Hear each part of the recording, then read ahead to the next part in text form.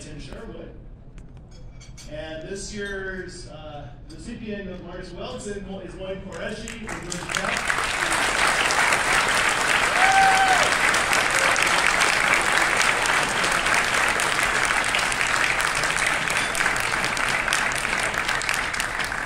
Contributions to high-performance memory systems.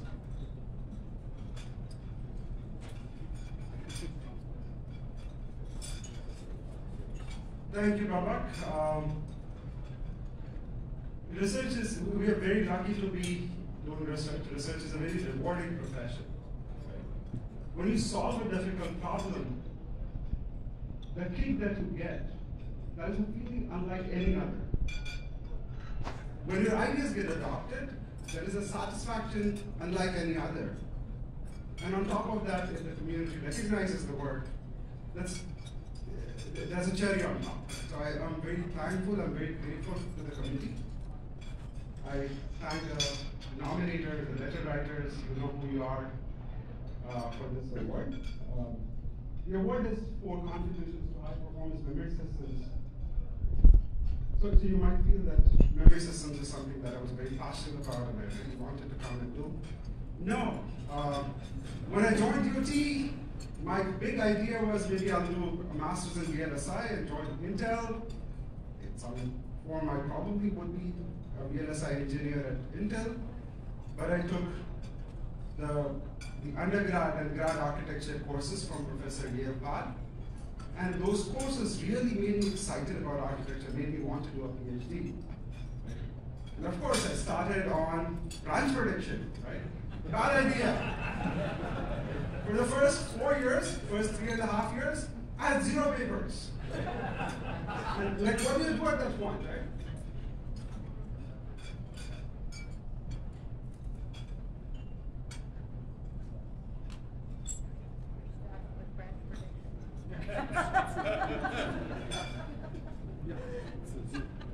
Yeah.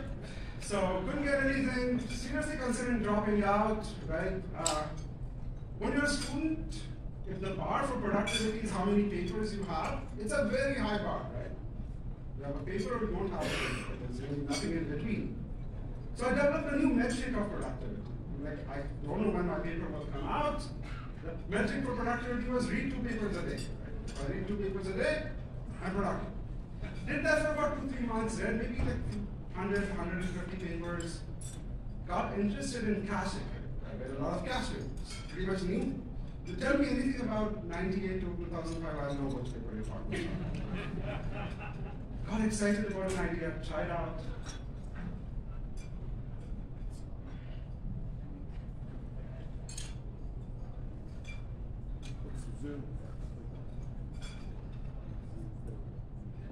Yeah, so tried out an idea. It worked. VivaCache, my first paper. Voila, I can be a researcher, right? So kept working on caching. The problem at that time was that in 2005, caching is already 15 years old. People know that LRU is the best. So why work on caching? The landscape was changing at that time. The beauty of architecture, whenever the constraints change, the solutions change. Instead of a single level cache, we had multi-level caches. Instead of single core, multi-cores were coming out. And that fundamentally changed the way we wanted to organize caches, manage caches. So the first piece of work that I want to talk about is something that's very close to my heart, and it was done with my collaborator and good friend Amir Jalil. It was the work on adaptive insertion policies using set dueling. And the key insight in this paper was that L1 cache filters out the locality. L2 cache doesn't really have locality. So rather than just installing and throwing them away without reuse, if you don't have reuse, install them in the LRU position. That's a bad idea if you have reuse. Which one should we do? Well, sample a few sets, install an LRU, sample a few sets, install an MRU. If you whoever is the winner on the sample set, just apply it. Right? So it was a very simple idea. It takes like one counter and gives you very good improvement in cache organization. So set dueling is something that is used in several processors. The change to multi-core. The fundamental thing that changes, well, LRU is not the best policy, cores fight out, rather than giving more space to something that wants more space, give more space to something that needs more space. We'll get a better hit rate. So we develop trackers that can figure out what the utility is and then decide how much to give to each core. And then when I joined IBM in 2007, one big problem that at that time was that Power 7 processors had a 4 megabyte private cache.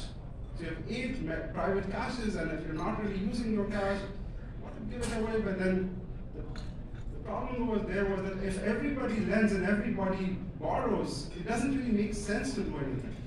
If you're a borrower, you should not lend. If you're a lender, you should not borrow, right? How do you know which one is the lender and which one is the borrower? You set dueling. Figure out which is the best decision for you for maximizing the overall hit rate, right? So the key innovation in these ideas was set dueling, set sampling, and this idea was used in Power 7. The next change happened was serendipity. I decided that I didn't want to work in caching. What should I work on? At IBM, those days there was this thing called a storage class memory. Device people were talking about it. So I went to VG Srinivasan, like, these people talk about SIM. What is this? I don't see any architecture work in this. So we started looking at it, right? And phase-in memory gets more capacity, but it's slow. For read, for write, it has a lot of problems. So we came up with hybrid memory, right? We have DRAM that filters out most of the accesses, and PCM can still give you more capacity, right? So the hybrid memory architecture that was proposed in that paper is right now the de facto design for LVMs. One of the big problems for phase-in memory is it has limited lifetime, and I collaborated with a lot of people at IBM, including John Kyrdes, Michele Franceschini, Louis Lastras, Boleta Bali, Vijay Srinivasan, and we developed a varied leveling algorithm that did not require tables. So varied leveling is a known problem in Flash, but table-based varied leveling doesn't really work for PCM. We figured out a way to avoid tables. And we did a bunch of work on PCM again. The third line of work that we did is, again, happened just because of serendipity. In 2011 Micro, Marshall was presenting the low-hill cache. I was the session chair. This was the first work that really explained the problem of how to organize DRAM cache.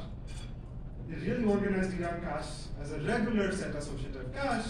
There a lot of fun, interesting questions back and forth with Mark, with Gabe, and we came up with a design that was just a complete rethinking. Instead of set associative cache, just make a direct map cache, stream out the target data together. This will not only outperform conventional set associative caches, it actually outperform an impractical SRAM cache that requires like 50 megabytes of SRAM.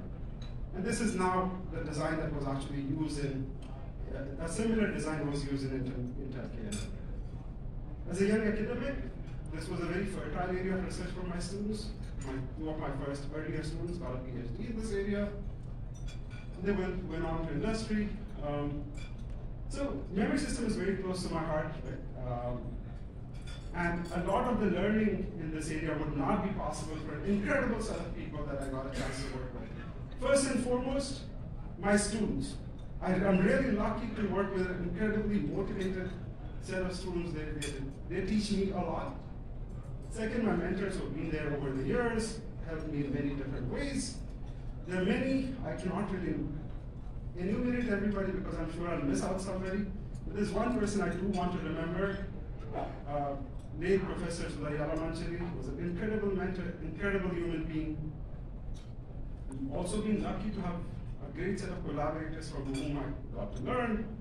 Many of them became very close friends. There are many of you, I do want to mention one, Amir, who has been there, not only my soundboard, but a good friend. He's like my family member, right? And finally, I want to thank my family. I come from a family which had very little access to education. I was a first generation high school, college, MS. With very little changes in my life, I would probably be running a small butcher shop in India. So I'm incredibly lucky to have a strong set of support. I thank my family and especially my sister Mona, who's been there for me for years, my wife Lubna and Ikra, and I want to thank my parents, Both of them never went to school, but they understood the importance of education and instilled the importance of education, and that's one of the reasons why I'm a professor. I dedicate this to them. Thank you.